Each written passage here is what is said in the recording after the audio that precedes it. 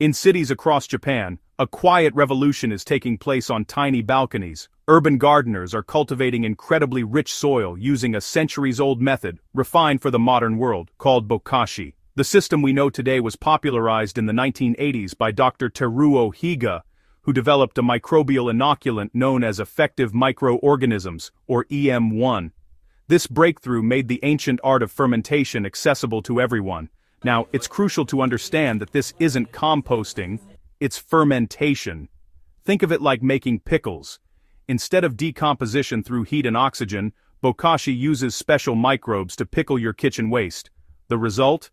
A complete breakdown in just 14 days, all happening inside a sealed container.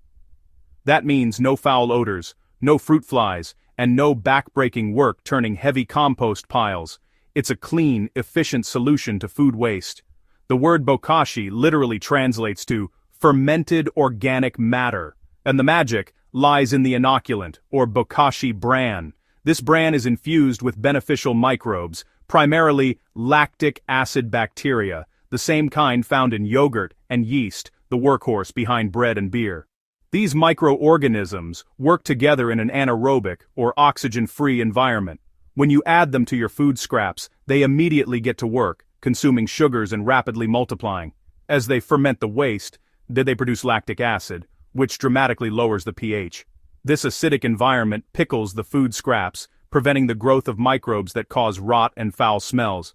Unlike hot composting, which burns off valuable nutrients, Bokashi fermentation locks in nearly 100% of them inside an airtight bucket, creating a nutrient-dense superfood for your soil. So what can you put in a Bokashi bucket? Almost everything. Fruit and vegetable peels, coffee grounds, cooked leftovers, and even meat, fish, and dairy products. Items that are a strict no-go for traditional compost. However, you should avoid large bones, excessive liquids like soup or oil, and any food that is already rotten. It's also not recommended to process pet waste in a system you'll use for edible gardens. The process itself is incredibly simple. Step 1. Collect your daily kitchen scraps, chopping larger items into smaller pieces. Step 2. Add a thin layer of scraps to your Bokashi bucket, then sprinkle a tablespoon or two of Bokashi bran over the top. A good rule of thumb is 1 tablespoon of bran for every cup of waste. Step 3, and this is key. Press the layer down firmly to remove any trapped air pockets. An old plate or a potato masher works perfectly. Finally, seal the lid tightly. Repeat this process until the bucket is full. Once it's full, seal it one last time and let it sit undisturbed for 2 weeks to complete the fermentation. During this time, you might see some white fuzz forming on the surface. That's a great sign. It's a harmless mycelium network from the yeast, indicating the microbes are thriving. As the scraps ferment, they release a liquid known as Bokashi tea. Most Bokashi buckets have a spigot to drain this off every few days. This liquid is a potent fertilizer, but it's highly acidic and must be diluted. A safe ratio is 1 part Bokashi tea to 100 parts water. At this dilution, it's a fantastic feed for your plants. Undiluted, it can be poured down drains to help break down sludge and control odors. After 14 days, the fermentation is complete.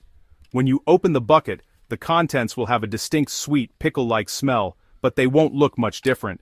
Now it's time to bury it. The trench method is most common. Dig a trench about 8 to 12 inches deep, add the fermented Bokashi, mix it with some soil, and cover it completely. For apartment dwellers, you can mix it into a large container of soil, a soil factory, and let it mature. Once buried, the final stage of decomposition begins. The acidic material is incredibly attractive to soil life. Within 10 to 14 more days, earthworms, fungi, and native soil bacteria will swarm the material, breaking it down completely and creating rich, dark humus far faster than any traditional compost pile. Let's compare. Traditional composting is aerobic, requires a careful balance of materials, regular turning, and months of waiting, all while losing nutrients as gas. Bokashi is anaerobic, requires no turning, accepts more waste types, and preserves all the nutrients. Because it's a closed system, it doesn't attract pests and can be done year-round, right in your kitchen. But, what if things go wrong? A foul, putrid smell means the wrong bacteria have taken over, usually from too much moisture or not enough bran. Just add more bran and ensure the lid is sealed tightly. If you see green or black mold, scoop out the affected area and add more bran. If you get flies, it means your lid isn't airtight. The benefits extend beyond convenience. For those in apartments, Bokashi is a game changer. It's a self-contained system that recycles 100% of your food waste, reducing landfill methane and saving you money on fertilizers. You are creating a premium soil amendment for free. The soil becomes alive, with better structure and moisture retention, which helps suppress diseases and pests naturally.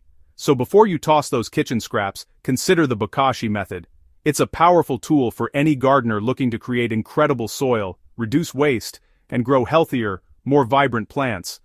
Your soil will thank you for it, and your abundant harvest will be all the proof you need. If you're ready to explore more secrets to building incredible soil, subscribe to Soil Story. We're dedicated to sharing the knowledge that feeds life from the ground up.